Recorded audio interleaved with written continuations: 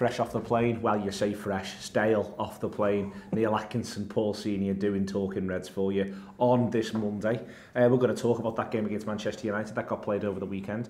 We'll then segue through to have a little bit of a chat about Liverpool's attacking shape and what it says, Paul. We will talk about Pulisic and the idea that Chelsea may be interested, and Chelsea in general are fascinating, and maybe a little bit on Aaron Ramsey as we're sort of sitting here for 15 minutes or so. So buckle up, strap yourselves in, relax. Liverpool against United, Paul, I was stunned by the fact that every Liverpool, the extent to which it's fair to say every Liverpool player, even Chiravella, who's now left, they appear to know the job. They appear to know not just their job, they appear to know everyone else's job. You're looking at this side and there's a real sort of collective understanding, and Klopp's now into his third full season. This will be his third full season. But he's had that period at first. And you sort of think that you think probably at all levels people know the sort of football that he wants, and there was a real relaxation about them.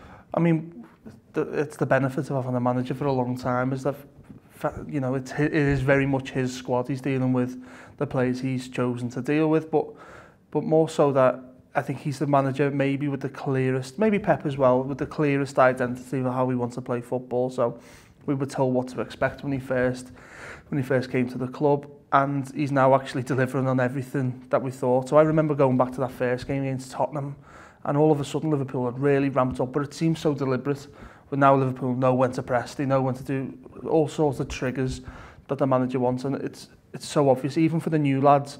Well, this is how we do things, because it's not just the manager having to tell them, it's the players on the pitch. It just all clicks. Yeah. That's what for me, it's not just the pressing now, it's the idea more of, you just see players just filling in little areas off the ball when we've got the ball, but when they're off the ball. My point is, you know, little just sort of pockets of space that Liverpool are playing. This is what you do, this is what we do. Someone goes there, and to me it already looks like it's up to a little bit of a level from last season in terms of the fact that they're fresher now and all of that sort of thing. Yeah, we've got a clear identity. That's what's clear for me. And to contrast that with United, and that's not just because it is United, to contrast that with United, I thought was massive. Liverpool's attacking plan was crystal clear, whereas United's, I didn't have any idea what they were trying to do. I mean, if you want to talk about Man United for a minute, I mean, I wouldn't want to be playing at Manchester United at the moment. It's horrendous. But Liverpool just seem this big harmonious camp where everyone's got the clear idea, but Manchester United, it's almost like they've got no idea. And you know, I was looking into what Mourinho was saying, and sort of obviously Liverpool have got a few more senior pros there, but I know Man United have got a few to come back. But to be so diminishing about the team that he put out wasn't right for me. I mean, he's playing games again. It's third season games, isn't it, Mourinho? I mean, I'm not worried. It's all good for me. I sort of want him now to stay as long as he can, so it all implodes.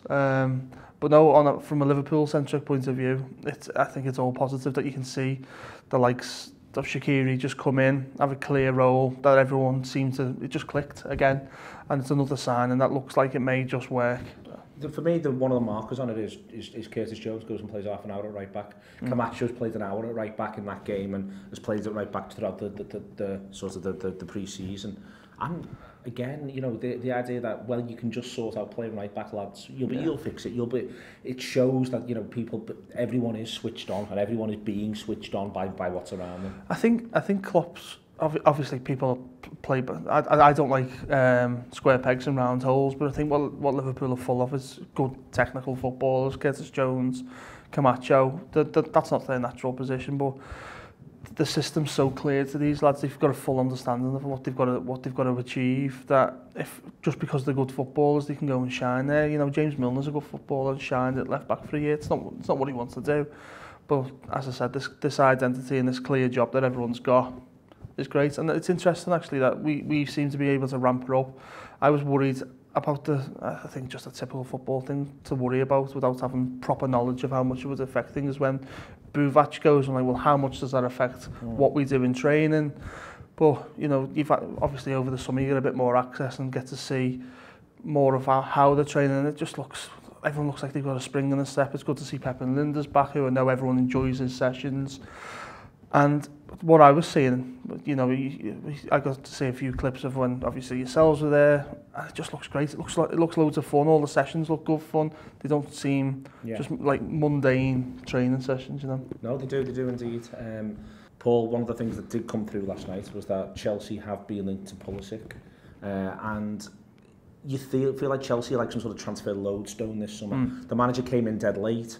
There's still question marks around Courtois, around Hazard, around Willian. Kante even was linked to Barcelona. Yeah. They've still got Luiz knocking around there. What's the plan with him? You get the impression that when Chelsea start to do bits, whichever direction it's in, if it's Abramovich widening it down, if it's instead them having another big push, you get the impression that when they start, no matter what happens, that's where all the knock-on effects are going to be for everyone. Yeah, I wonder whether he's either a long-term replacement for Hazard. You know, I don't think Chelsea can really afford to be losing the best players at the moment. You know, they're not in the Champions League, and if things only get worse, Pulisic is a step down from Eden Hazard. I don't know if that's going to be the case in 3 or 4 years' time, but as we are now, Eden Hazard is in the bracket of top players in the world, and Christian Pulisic hasn't set the world alight for 18 months.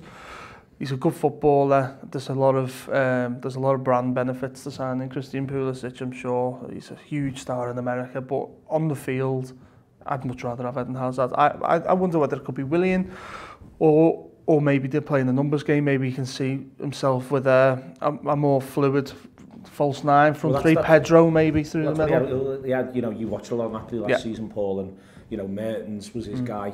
He went through the middle of the pitch, and you wouldn't have Mertens down as a conventional sort of number 9. But you could see how that was working for him last season, and there was tons and tons of mobility. Absolutely, yeah, and that could be what he's going for. I could see Pedro having a really big season for Chelsea. You know, he's done that for Barcelona in the past. So I wonder whether it's not that one's going, is that he feels he hasn't got the numbers. Morata and Batshuayi maybe aren't the style he's looking for, so you can imagine he could raise the Pulisic money through the sales of them too. But then we're talking again about 2 more players going onto the market, then there's a knock-on effect there. But sure. I still expect, I would think, Paul, that you know, if Pulisic does come on the market, I would think Liverpool will definitely have an interest.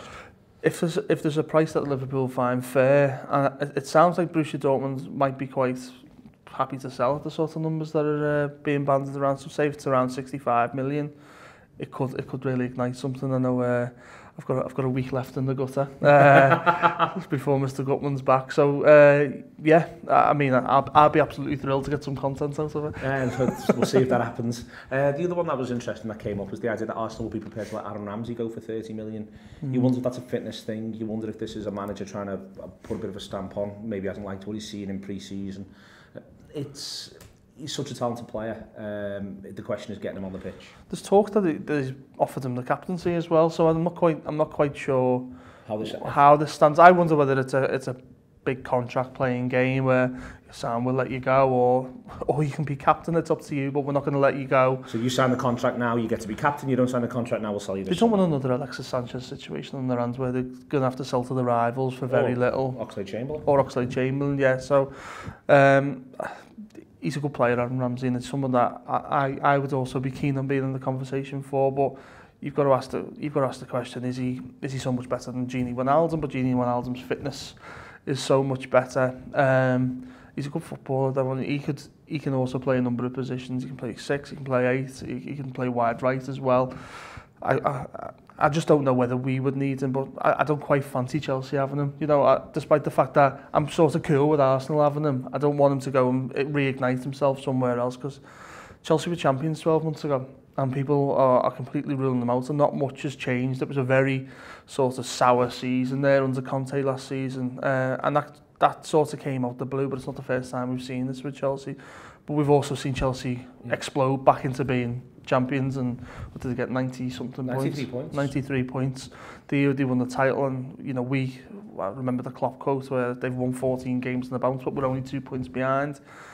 Once they get a bit of momentum, things can click there. So I don't particularly want to see them buying what I see as good players, and Pulisic and Ramsey are clearly that, as well as Jorginho, who I think may take a bit of time to adapt to the Premier League, but it's not quite like it used to be, is it? Where you see that less and less, where top players from the continent. And also you'll have Kante alongside them. Yeah. So I mean, that's a nice thing to have alongside you, isn't it? But I fancy you could maybe do a job with Kante alongside us, especially with your right foot, Neil.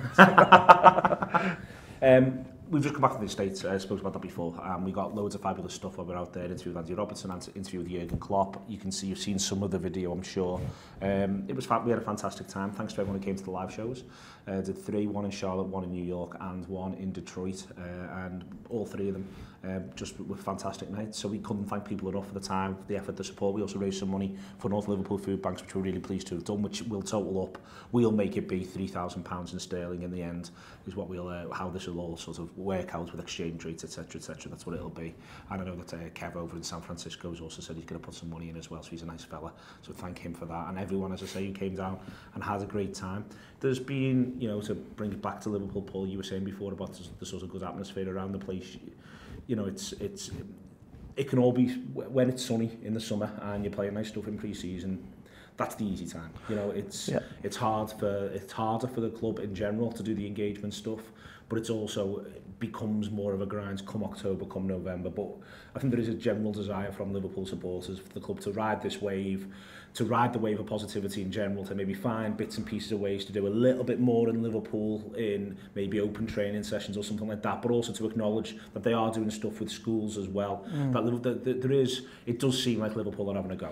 The club have certainly got better. It's been a gripe of mine. It's been a real bugbear for me that I see these pre-season tours, and it's almost like it's perceived to be open access to the players. And you know, I've lived in this city for the best part of 30 years and never got near them. But to be fair to the club, I can see it improving. And I think Klopp was very, very open in what he said about it, where he said, you know, we'd like to do it, but you know, if we do it with a big open training session with 50,000 people in the ground, it's a huge risk compared to with 1,000 people that we've got here. So I understand the risk, but I think the odd open training session for kids and stuff, but they are doing more with schools. Liverpool and the community, they're not one to blow their own trumpet, you know. Which is almost frustrating at times. I think people would maybe like them to blow their own trumpet a tiny bit more, because you know, we'd happily sort of tell bits of that story as well. Sure. But we all get to hear of things that are happening, is what I'm saying, and a lot of it does need to be done behind closed doors for a variety of reasons around care, which is completely understandable, but there are things going on. Yeah, of course. So it's good. I'll always take a positive from the club making progress, you know, so I understand it's not an easy thing, but as long as their intentions are good and they're trying, then you can't ask for more than that. You can't indeed. Today we're going to do the Anfield wrap. We're going to be talking about the positivity around the club. We're going to be talking about some of the stuff we've talked about today, but expanding upon it. That show will be recorded in about half an hour after we finish this, and should be out about 4 p.m. today, free show. Do share it with people, let them know what it is that we're up to and what it is we're talking about. We're also going to be doing our review show, that'll be available as well this evening. So both of those will be available, will be out. It was exciting this morning, you know, sorry to break your rhythm there, but when you get the email and it's like Friday show, this was back, and you're like, oh, the footy's back. I was absolutely made up to see some of the names of shows back. Oh yeah, we are getting right the way back in. Pre-season's nearly finished, you know what I mean, we've all summered well. The Anfield wrap's gone out, it stretched its legs, had some decent warm-up games, but the real business starts now. £5 a month if you want to subscribe.